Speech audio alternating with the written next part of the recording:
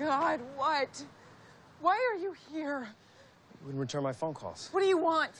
You want another picture for your paper? Jane, I'm sorry. Oh, please, Believe me. you used me to get ahead in your career. Be a man and admit it, or don't. But please, please don't pretend that you give a shit. Will you just please let me explain? No, it doesn't matter. I just destroyed my life, and I didn't need your help to do it. Great. Finally. I saw what you did there, and you know what? I thought it was amazing. Was it absolutely certifiably nuts? Yes, it was. But you did something, Jane. For the first time, you were not just the perfect bridesmaid. Stop. Just please, I'm not doing this with you again. I don't even know why I'm standing here talking to you. You know what? Let me tell you. Look, come here, listen to me. Do you want to know the real reason why I came here tonight?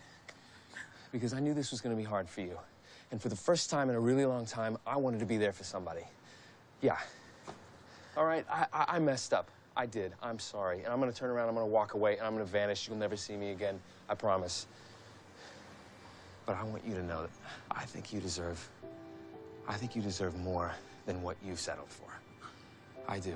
I think you deserve to be taken care of for a change. I believe that.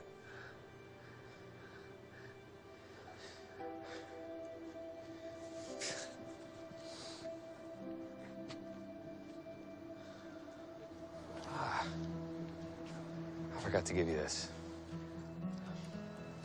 It's a gift, so you don't have to carry around that crazy Filofax from 1987.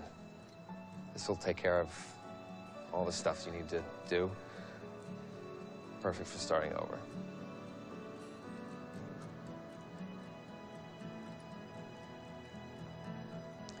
Okay, will you take it, please, so I don't feel like such a jerk?